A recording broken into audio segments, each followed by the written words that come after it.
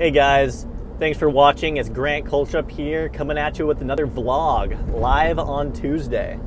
Listen, I'm going to share with you a couple things which I've been learning lately, because if you know me, you know that I'm always learning stuff.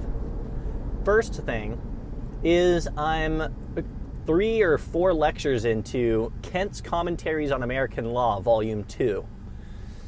Pretty cool. Pairing that with just trying to keep up with the legal environment, it's not my historical area of forte, but it's one which I'm excited to be involved in now and really interesting to study. It seems as though not just California, but America in general is at an interesting crossroads of legal development as far as democratization and distribution of talent. Other thing I've been reading is a lot of chemistry.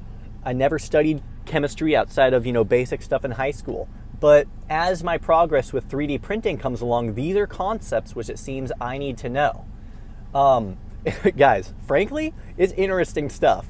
It all makes sense too. And I love it when things make sense. I'm a little OCD that way. The third thing I've been reading lately is something called surrogate warfare. And basically this is tracking the evolution of, conflict of mankind. And how today it's not really actual state actors doing the fighting. Everything's outsourced to, remote actors or subcontractors, etc. I'm not going to pass judgment on whether that's good or bad, but just kind of this book is opening my eyes to how it's working. And as I continue developing networked devices on the Internet of Things and 3D printers, I expect that I'm going to come into contact with some of these subcontractors or having to work in this field in some way, shape, or form. Interesting stuff.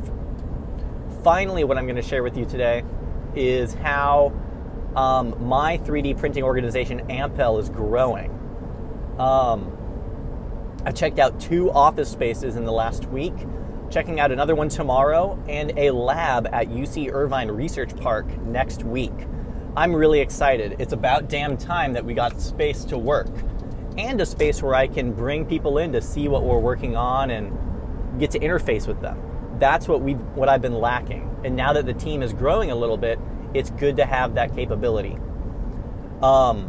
Proceeding apace with audiobooks. We're in the middle of narrative economics right now, and I'd love to hear from you, my followers, about what kind of content you want to hear or what kind of topics we can talk about in audiobooks or when we have some podcasts coming up soon. As always, thank you for watching.